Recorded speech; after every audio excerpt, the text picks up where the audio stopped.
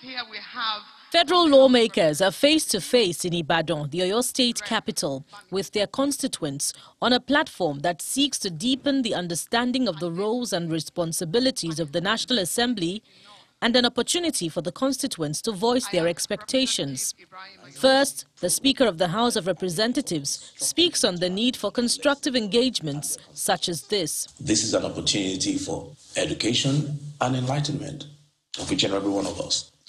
It gives legislators a chance to tell their own stories and to hear from their constituents so that from these interactions, we might achieve a level of understanding about the true nature of our democracy and clarity about the responsibilities citizens and legislators owe to each other. Here, talks revolve around security, loans, and other issues aimed at advancing the frontiers of democracy in the country.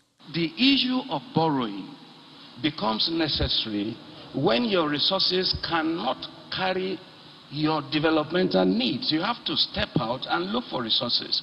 I think what Nigeria should do is they should follow their money. I'm not sure that any other issue has taken the attention of this National Assembly as security in the last 2.5 years.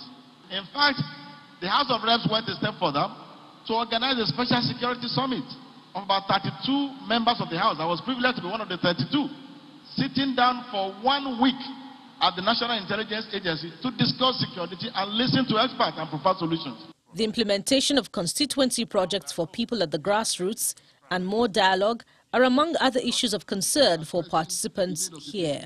I think Open Square should be an opportunity to challenge our legislators on the need for a regular engagement with their constituents, even before making budget. How do you know what your people need before you even spell it out to them or even represent them over there at Abuja?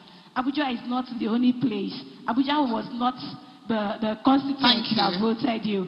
The people that voted you are back here at the grassroots. I need to listen to them. When they say they give constituency projects to legislators, that's why I said it's not a proper use of language. We appeal. We talk to ourselves in groups and individually, collectively, to talk to those in the executive, those in charge of projects, that please, my people are suffering. I want this to be done. Please help us put it as part of what you are doing. Okay, so those considerations are given. But it's not for the legislators to executives of such projects. It's for the executive to execute.